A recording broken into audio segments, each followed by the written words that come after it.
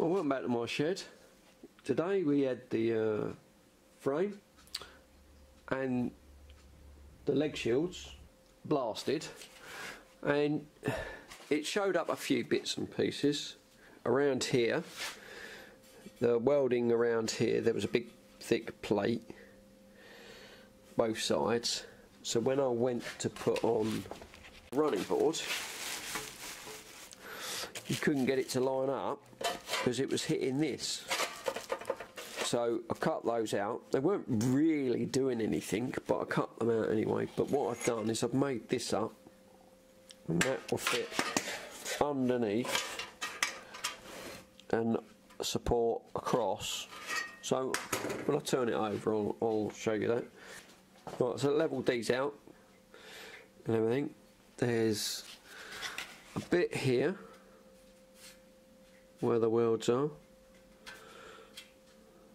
It's all blasted out, so I don't know if that's my welds or that was the original weld marks, but I'll weld those up, make good, and as well as make good in there. Up here there's a little bit around here. I've got make good there, make good there, make good on that one. There's a little bit around that side. Just got to make good on these. Right, so there's a dink there and some weld marks again here. Yeah. So that ain't too bad. Make good this. Just got to clean it up, clean the edges up, and then touch a weld in there. But then when I run the plate across there, I might run the bead in and then just fill that bit. That's fine. Fitted this to see how they went, because I've never had a GP, so I don't know how they went, and I found out exactly how they go.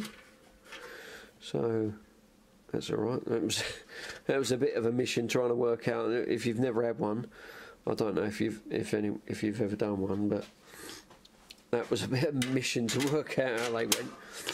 Yeah, I'll just throw this side panel on and I'll show you. There you go. That's how it goes, like that. And it holds it down. Neat little system to replace the handles. But yeah, but well, like I say, not having a GP before, didn't know how they went, but yeah, that's perfect.